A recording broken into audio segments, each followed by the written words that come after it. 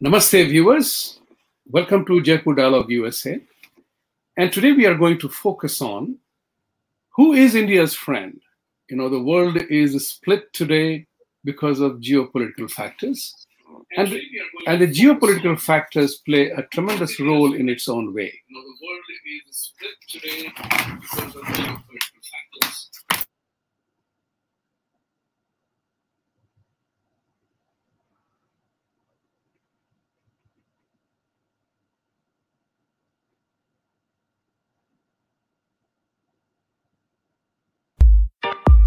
Press the bell icon on YouTube and don't miss another update.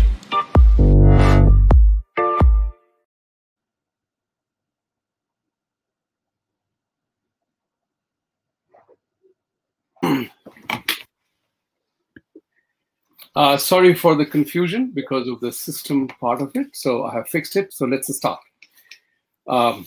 Welcome to the show, viewers. And we, as we mentioned, that today we are going to talk about the geopolitical factors that play a critical role in international relationships.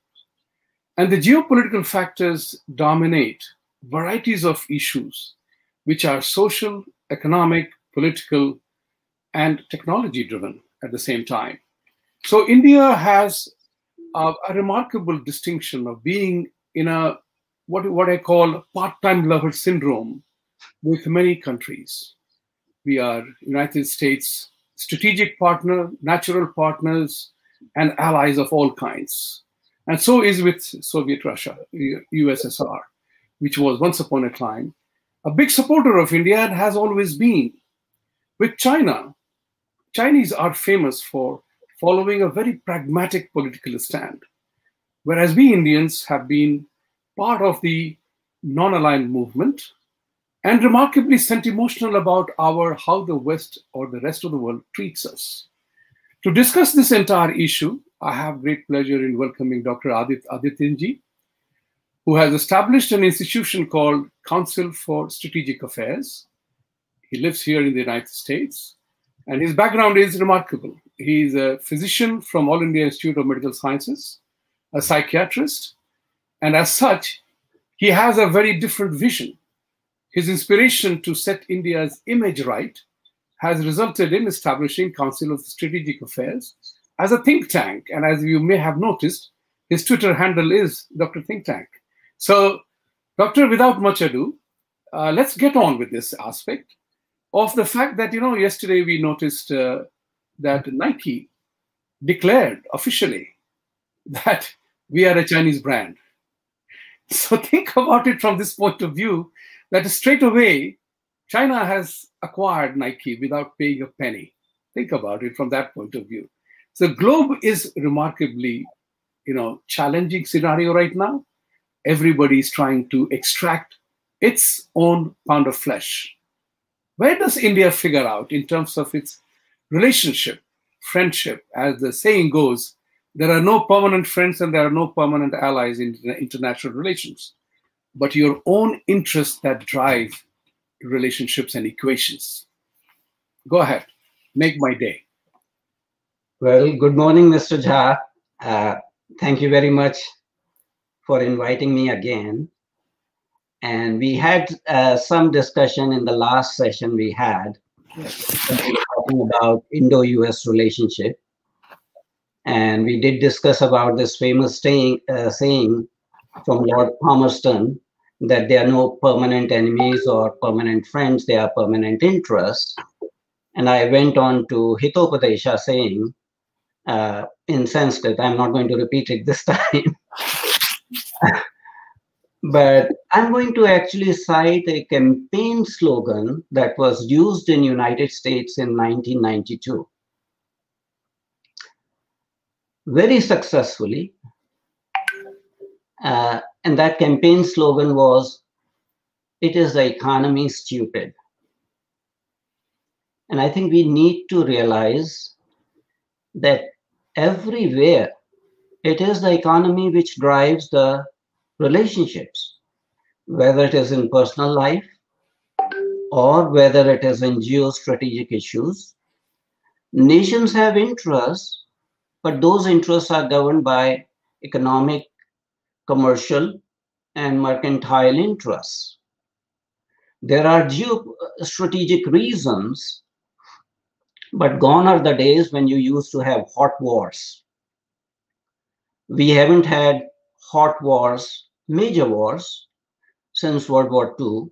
There have been some skirmishes here and there between countries, but essentially it is the economic issues, it's the trade issues that are governing the international relationships at this point in time. And somehow, since its accession to WTO in 2000, China has exploited the free and fair trade mechanism in the world after promising to make some benchmark changes, and has become basically manufacturer of the world. And in that process, China has accumulated $3.4 trillion in foreign exchange reserves. You know, the next country is Japan.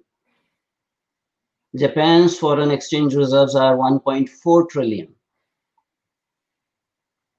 The third is Switzerland, which has around $850 billion of foreign exchange reserves.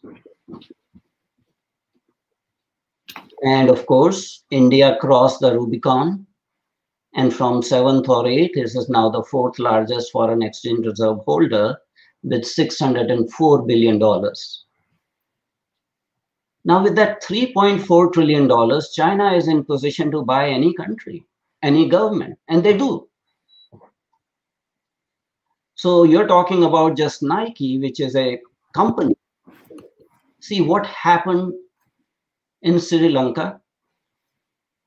You know, Chinese decided to, develop the Hambantota port, which was expected not to have any,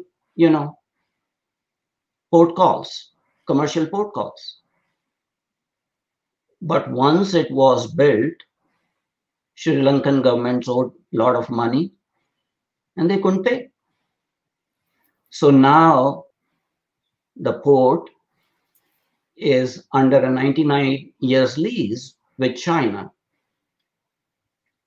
And Chinese have issued a special passport. It's called Columbus Port Passport, and it is in Chinese language. So what is happening that with the economy in ascendance, China is able to purchase small-time countries, island countries. They've done it pretty much everywhere. They've greased the palms.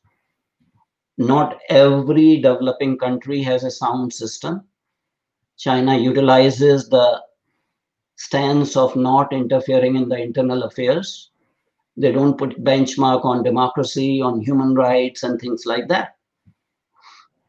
Essentially, the way to influence decision making is whoever is in power, that person needs to be, oiled a little bit, and they will be on your side. They did same thing in Maldives till there was a change in government.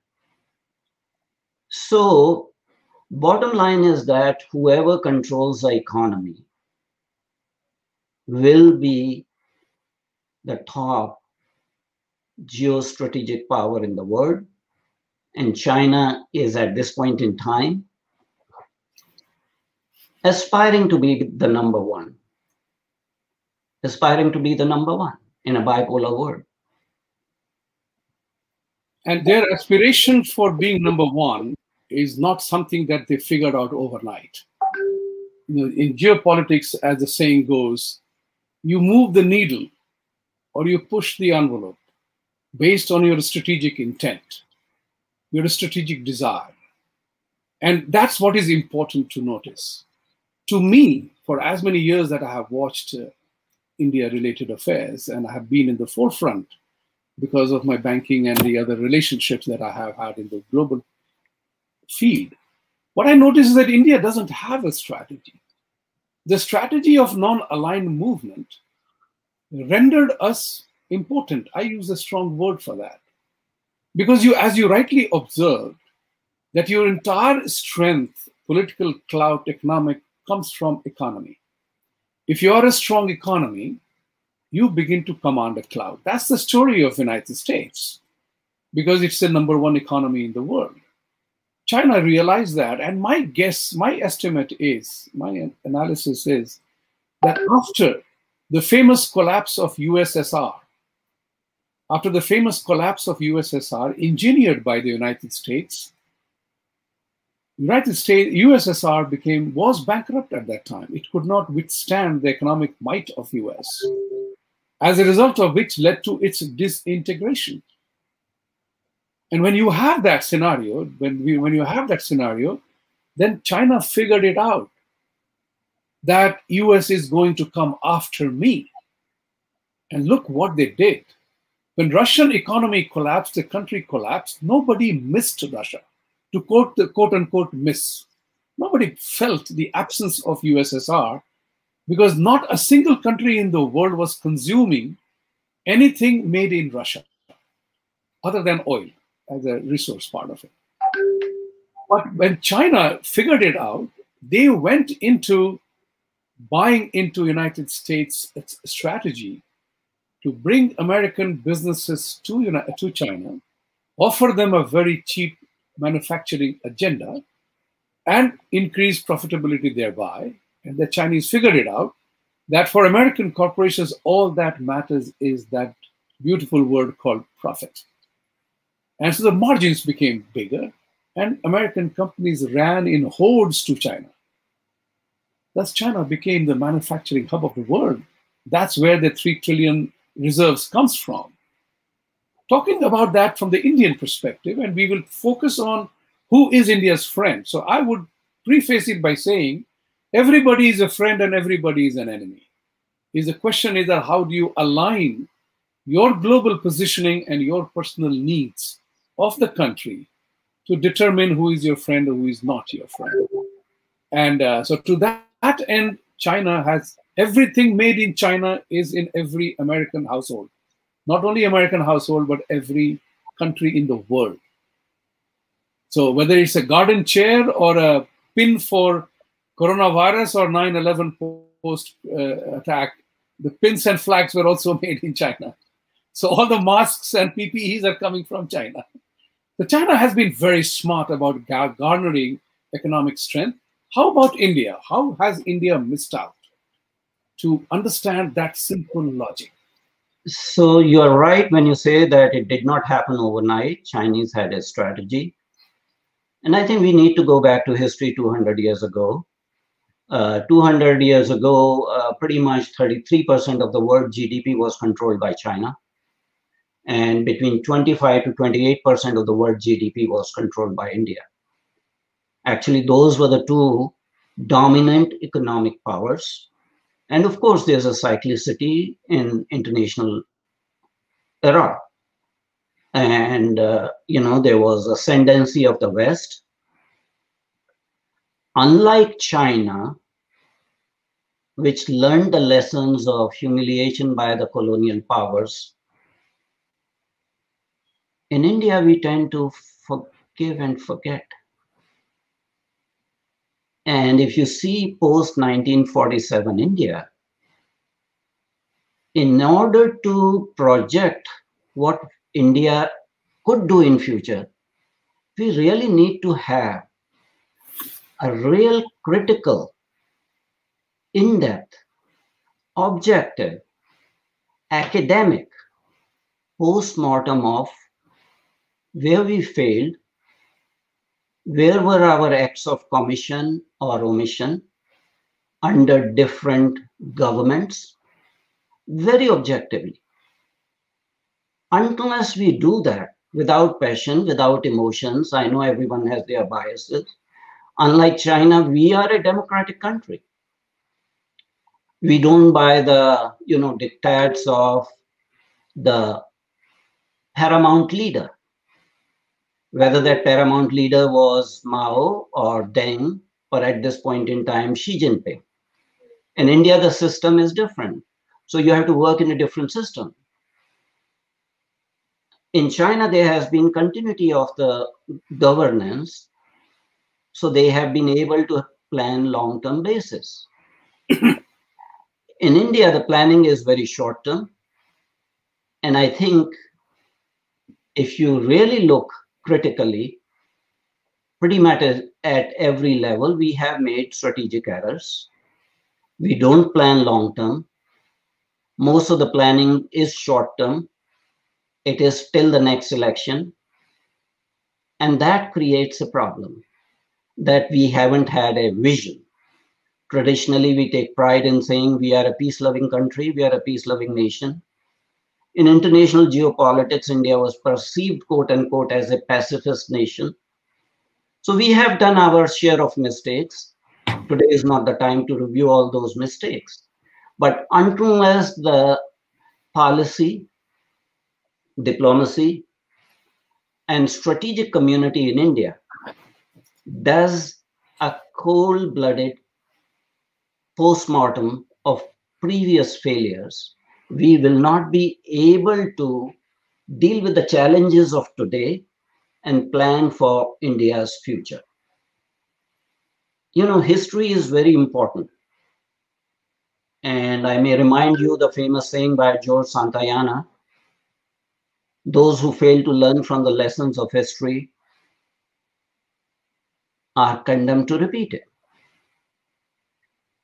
And I may also like to sort of, go back to Shakespeare.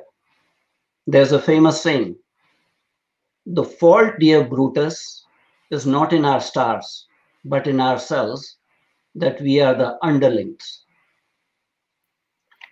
This was said by Cassius to Brutus when Cassius was trying to prevent Julius Caesar from becoming the monarch. So rather than externalizing the blame that this happened, that was an international situation, India has to look within, and we have to do some reforms. We have to do structural reforms at every level of our system. I'm not saying that democracy does not work, but there's need for reform in the democratic system so we can deal with these challenges of today and plan for the future. Well, you said something very, very close to my heart, that reflect within, and we have to analyze from our mistakes. And one of the things which I do know, that in international politics or personal relationship everywhere, there is a thing called you don't forgive and forget both at the same time. That's the biggest blunder we commit, Indians commit. Because you either forget or either forgive. Don't let both happen at the same time. Because if you do that, history is bound to repeat itself. Yes. And that's the problem with our structure, is that we are not learning anything. We are a storehouse of knowledge. We talk about our historical past, that we were 26% of the global economy without English, that too. And, so the important part is, who does that study?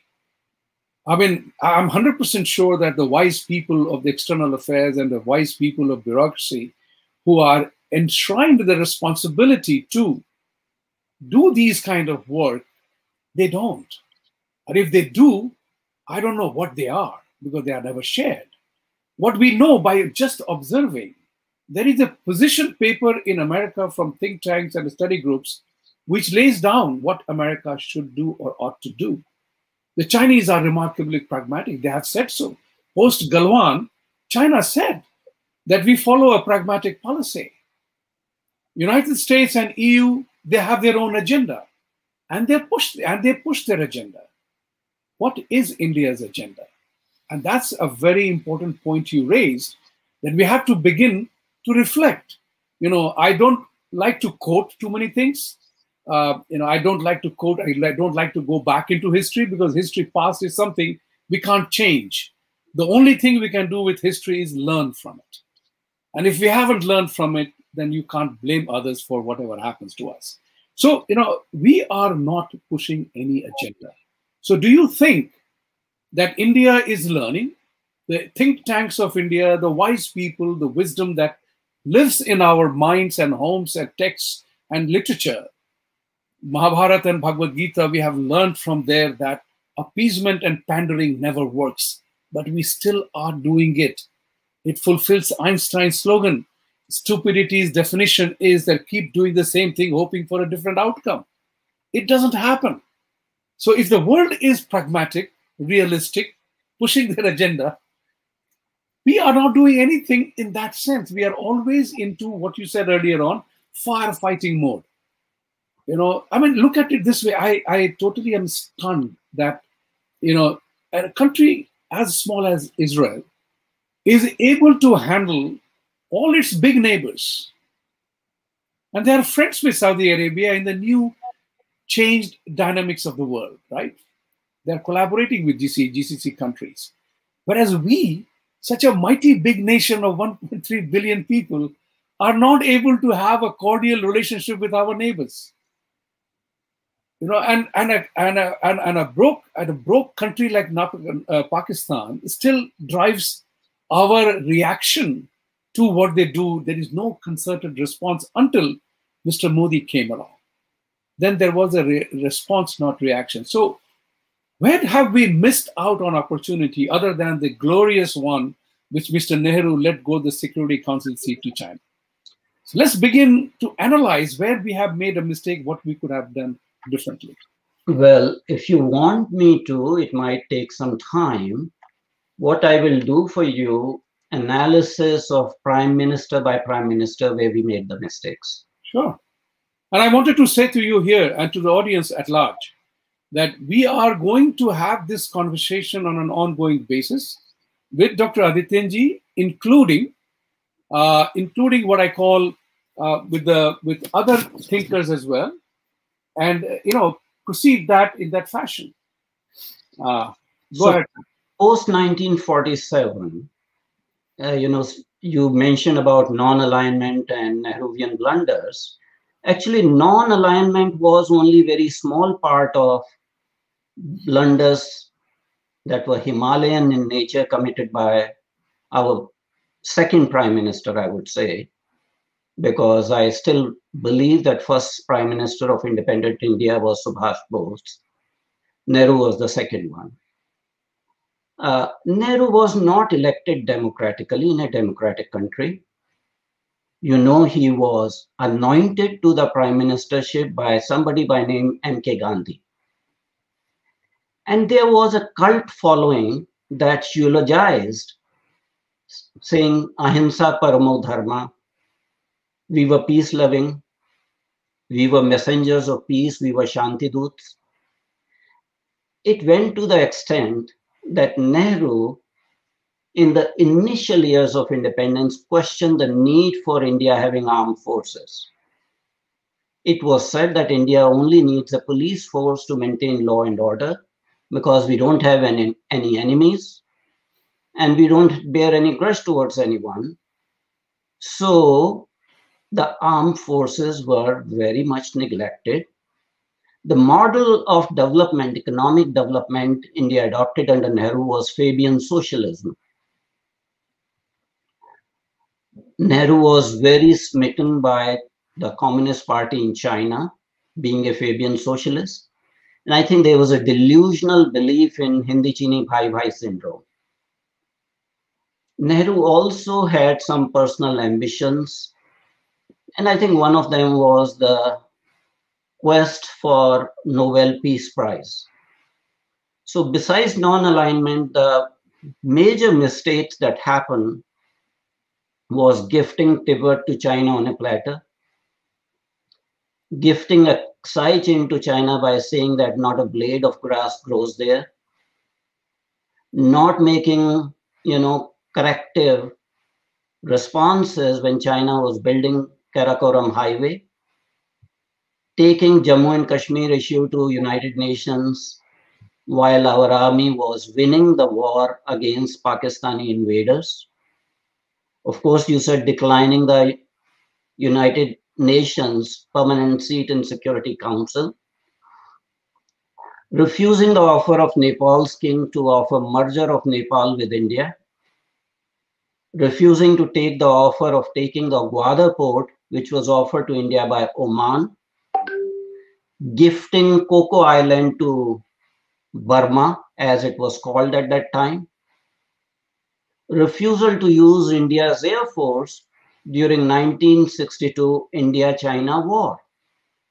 It could have, at that time, comparatively, Indian Air Force was several times superior to Chinese Air Force, and it could have made the difference. So those were the blunders committed by the first Prime Minister. Now let's move on to Mrs. Gandhi's tenure. There were a number of strategic achievements if you do pros and cons.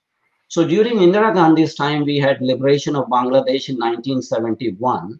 That was a strategic achievement. Facing the US pressure, especially Nixon administration boldly in 1971 was a strategic achievement. Conducting the Smiling Buddha nuclear explosion in 1974 was a strategic achievement by Indira Gandhi. Merger of state of Sikkim with India in 1975 was a strategic achievement.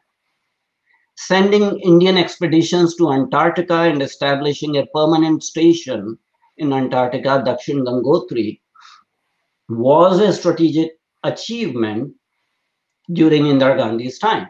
And as you know, in India, the buck stops at Prime Minister. But let's review the serial strategic blunders during Indira Gandhi's time.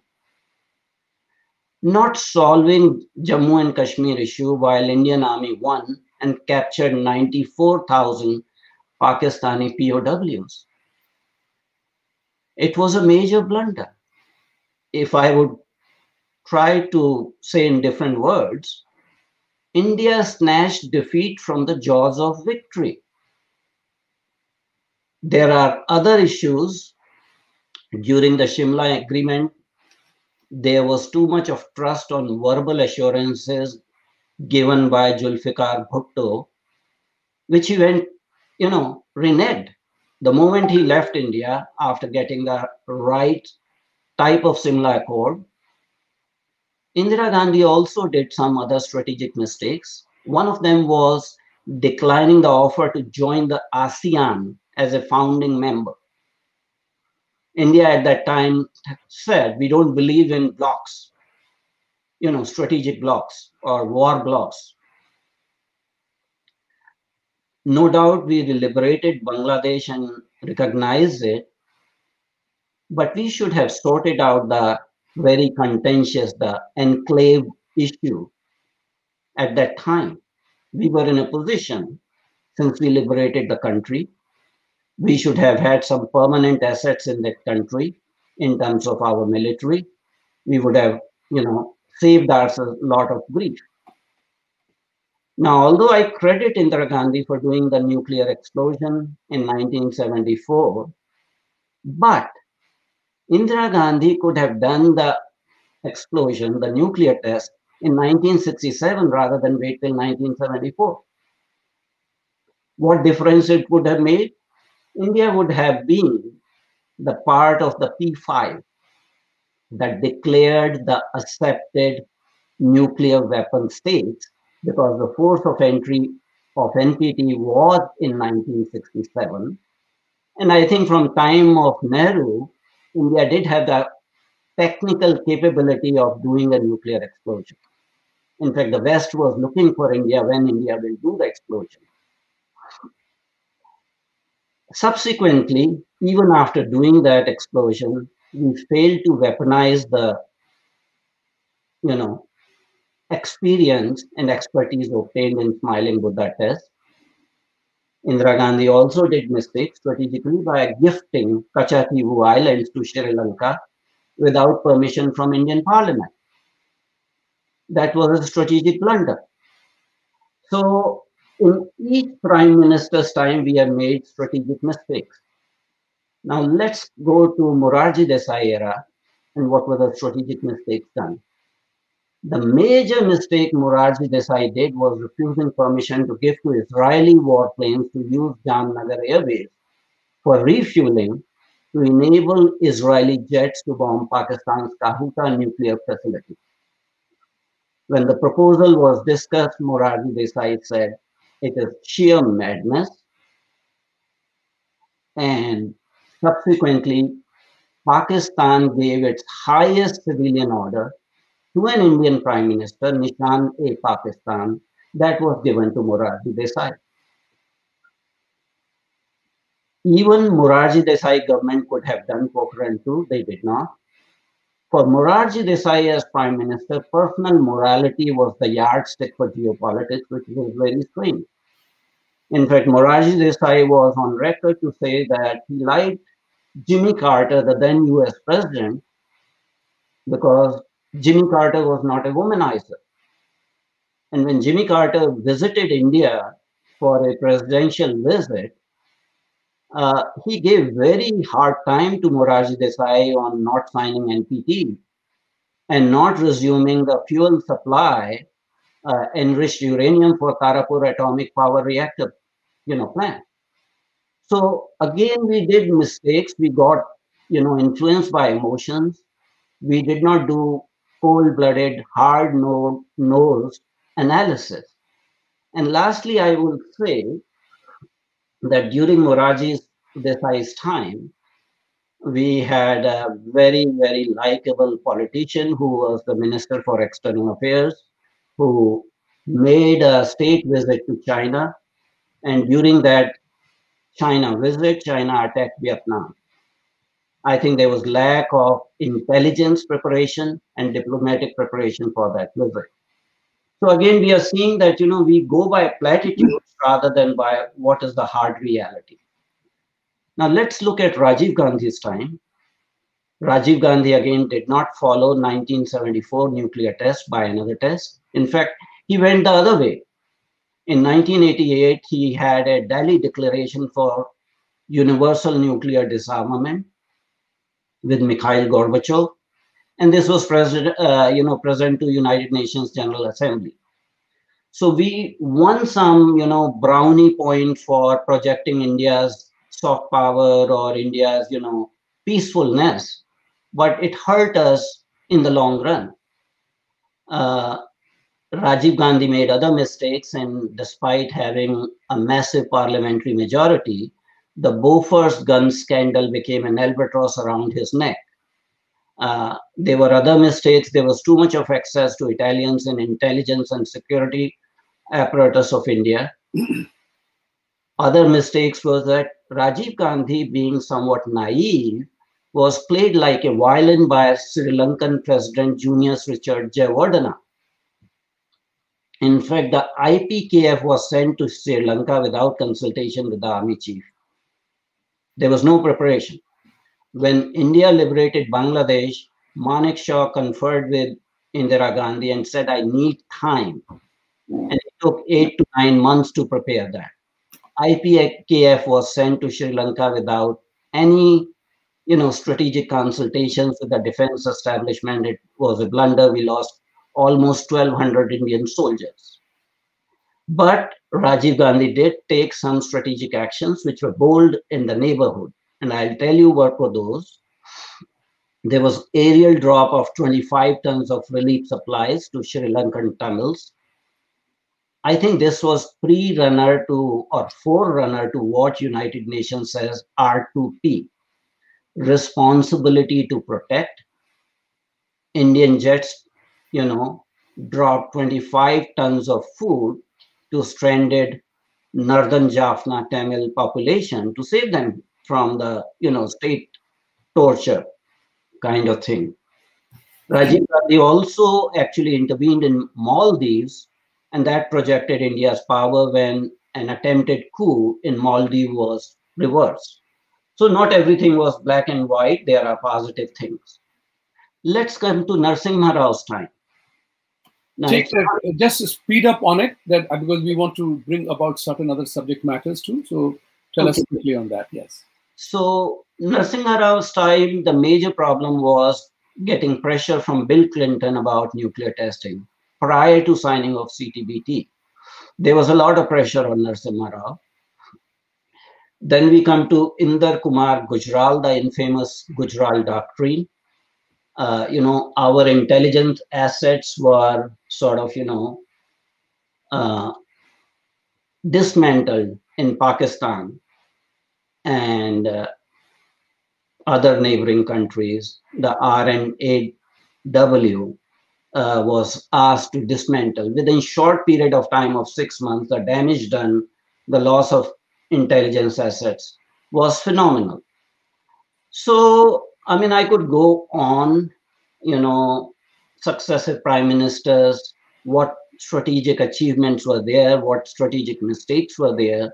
But since we don't have time, we will not go through that. We will, what I want to do is that this is the beginning of a conversation, and we will have many more conversations on this issue, because this involves the entire Indian diaspora globally. Because we need to know, because 90% of the time, because of the secrecy or apathy, we do not know the truth about many things. And as a result of which, most of the time, majority of the Indians are only wondering, in the state of wonderment. So the point that I'm trying to mention now is that we are at a particular point in time. We want to talk about who are our friends, but there are no permanent friends, and alignment of interests has to happen. So the question is, where do we go from here, knowing what we know? Because, in defense production, defense contracts, India is the third largest buyer in the world. Yes. Are we using that capacity? For example, India can easily be the second manufacturing hub for the world, post-China, because there is a tremendous amount of frustration in the global manufacturing community for Chinese behavior. Now, people know that. The third is that India has reached, you very rightly said, that India reached the Rubicon, because I came here in 91, India has $1 billion worth of exchange reserves. That's it. Today we are doing 606. So the point is that there has been progress, but we have not achieved our potential. And how do we reckon that today, India, this is bizarre. India buys weapons from Russia, from whatever. Everybody buys weapons from whoever. But we are a country that is easily sermonized by everybody for everything, whether it's a human rights violation, but nobody will tell China anything. Belligerence on democratic rights, India is attacked, but nobody will talk about Pakistan. Things like that shows that we are not into the grip of the situation. So Russia has supported India throughout. Otherwise, Kashmir would have gone in the UN resolution long time ago, the Security Council vote. So we owe something to Russia. Russia stood by India in 1971. The question I'm asking is that how do we change the equation of being part-time lovers to a solid associates with every country in the world? And for that, I believe India's strategic intent has to be very clear. And this is what I'm saying, that, we have done our mistakes. We should learn from those mistakes, tackle the challenges of the day, and plan for future. And by future, I don't mean 5 years or 10 years. We have to plan for 50 years or 100 years. That should be the scale on which we should be planning. I think a lot has been said about non-alignment. I think we have moved away from that. I think post 2014, there has been change in strategic thinking. We are being much more hard-nosed in using our quote-unquote hard power. Joseph Naik coined this word soft power and hard power, but there's something called smart power. So we have started to use a little bit of smart power, not entirely, but to a certain extent. I think first India has to become its own friend. That's the most important thing. India has to be in love with India. That's the prerequisite. If you are not in love with yourself, you will not go anywhere. So you have to be a little bit, not just narcissistic, but also become self-confident and not, start getting panicky when any Tom, Dick, or Harry makes a comment. So living in America, they say that there's doctrine of American exceptionalism. I would like to tell India's policymakers and strategist community that there is an analogous doctrine of Indian exceptionalism. We are not part of the West in the traditional sense. We are not part of the OIC. We are not part of NATO. We are not part of APEC, APEC. We are not part of the Security Council, P5. We are out of lot of, international organizations and regimes. And yes, we have been criticized.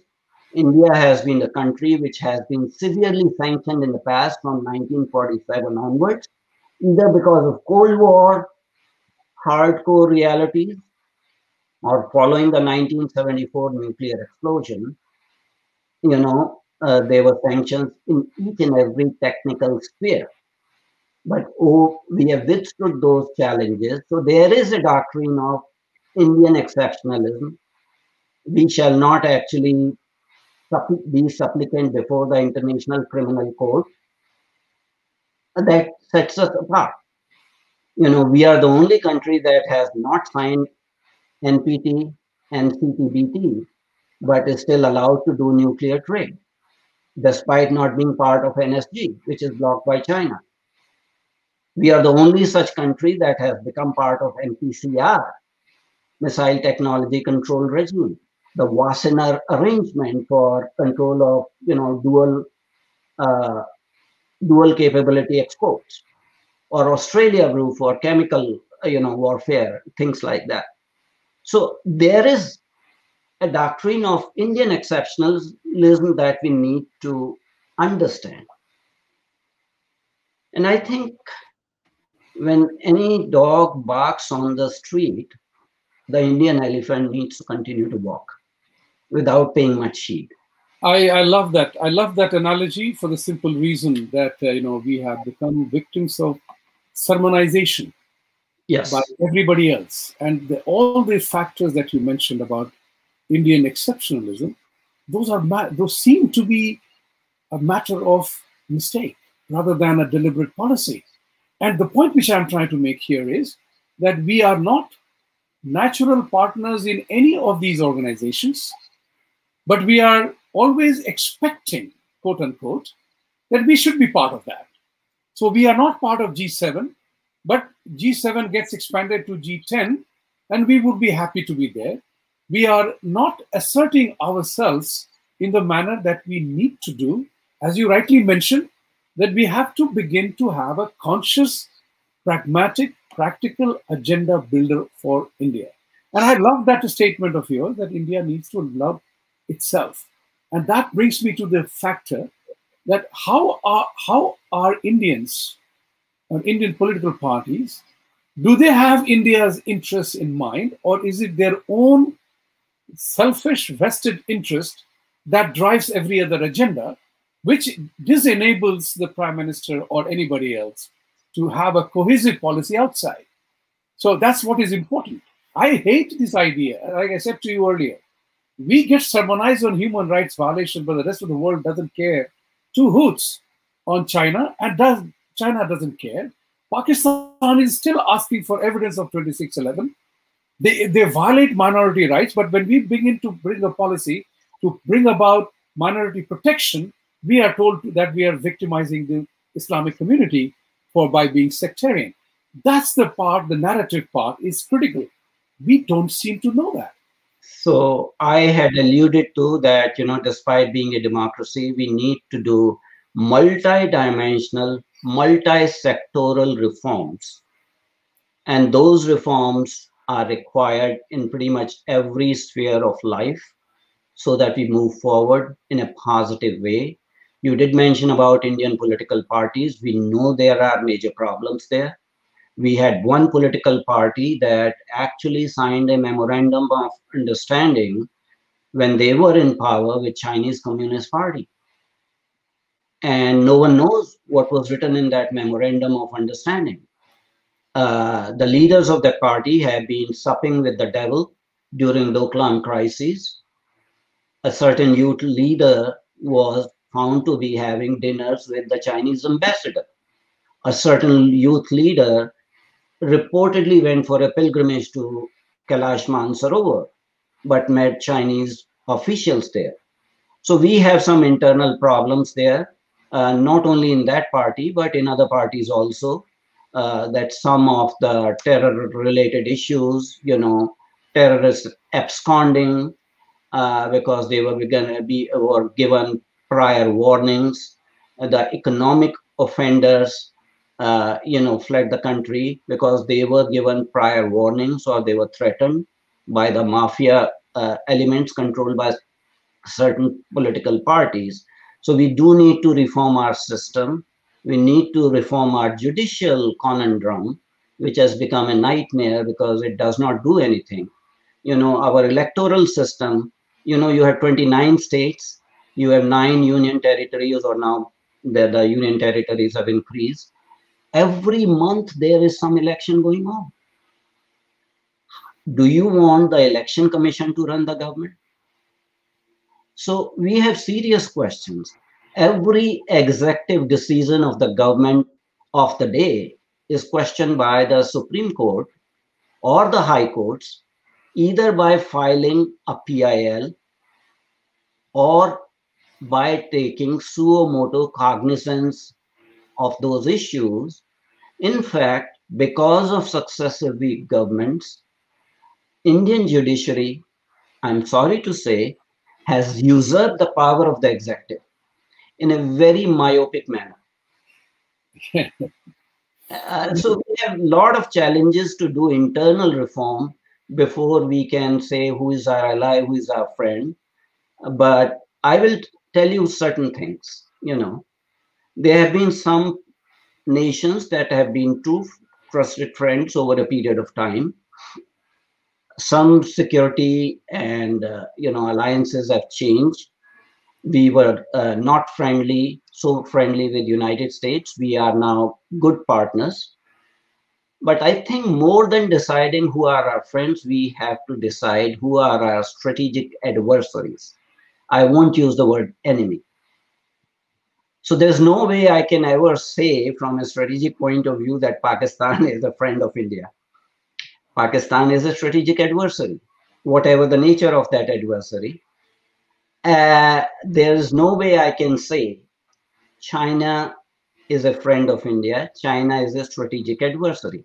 And if you remember, during Atal Bihari Vajpayee's government, we had a very, very, dynamic defense minister. His name was George Fernandez. And he said China was our enemy number one or strategic adversary number one. And there was a lot of furor in India and abroad. Well, that's a reality. If you do cold-blooded analysis, China is not a friend of India. China is an adversary. It is a strategic adversary. It's not even a peer competitor for India. So we need to ascertain for ourselves who are our adversaries, who are our strategic threats. There's a very famous saying that you keep your friends close to you, but you keep your enemies closer. Okay? Yeah. There's no problem talking with our adversaries because you want to know their mindset. But don't be seduced by that, sort of fraternalization. Unfortunately, we have done that time and again, that we had the Hindi Chini Bhai Bhai syndrome. And then more recently, we had the Wuhan spirit and Chennai Connect. I think we had some problems there. We did not anticipate what China was capable of doing. So again, it's a question of emotions versus hardcore analysis, geopolitical analysis. So by identifying your adversaries, you will be able to plan to work with them, engage them, and subsequently contain them. So there was a term called congagement, which is a combination of engagement and containment. This term was coined by somebody by name Zalmay Khalilzad, if you know. He was the special rep for AFPAC region during Bush junior, you know, uh, Bush 43 sort of presidency. So he coined that term. So yes, we'll have to engage China, but we'll have to also try to contain China, whether it is commercial. You said it very correctly, that assessment of who our friends are, who are our adversaries, if not enemies. But what I do know, in my mind, I'm convinced that China and Pakistan mean no good to India. Yes. And we have to treat that as a realistic scenario rather than being a romantic mood, aman ki asha, or China China bhai bhai, वो नहीं होने वाला है. To use the Hindi ka phrase, Hindi sentence, वो नहीं होने वाला है. They want you destroyed. Let's put it this way very mildly. So therefore, there would be a strategic or tactical attack on India all the time.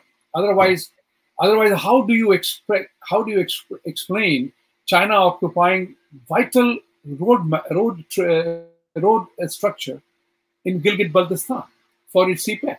So the question is, China has been gifted as a bargain deal. But let's come back to, we're running out of time now, but I wanted to say to you, Adityanjee, that you and your team are most welcome to come back again, because we want to dive into this in a serious way with a perspective that history is what it is. We can't change the past. And we have to look at the future part of it. And there comes a very important mindset issue. And that is very disappointing. What I'm trying to say here is that, say, for example, Ravi Shankar Prasad ji, I'm naming it because that was a big talk in Indian media just 2 days ago or till yesterday. That Ravi Shankar Prasad ji complained about Twitter banning him for 1 hour. And he listed out a long series of tweets, how they have violated Indian laws. Now, the question here is very simple. I said to him, I said it in my tweet, is suspend them for at least some hours, if not days, if not for months. Read them the Riot Act after that. But if you are complaining, then do something about it. If you say that they have done gross violation, then let it be taken care of. But if you just say it is a gross violation, but do nothing, and if you accept their explanation, then it defeats the mindset of the people. And you are right.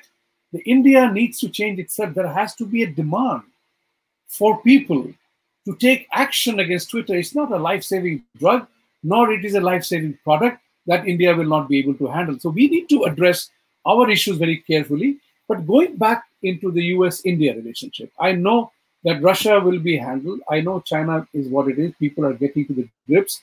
The current foreign minister is a veteran foreign service official.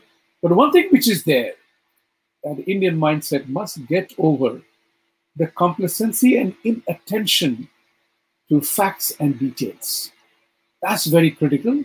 And we have to make a determination between strategic arrangements and transactional deals. And we have to tell others that don't preach me not to be friends with Iran or Russia if you are teaming up with Pakistan and some other country that I don't want to.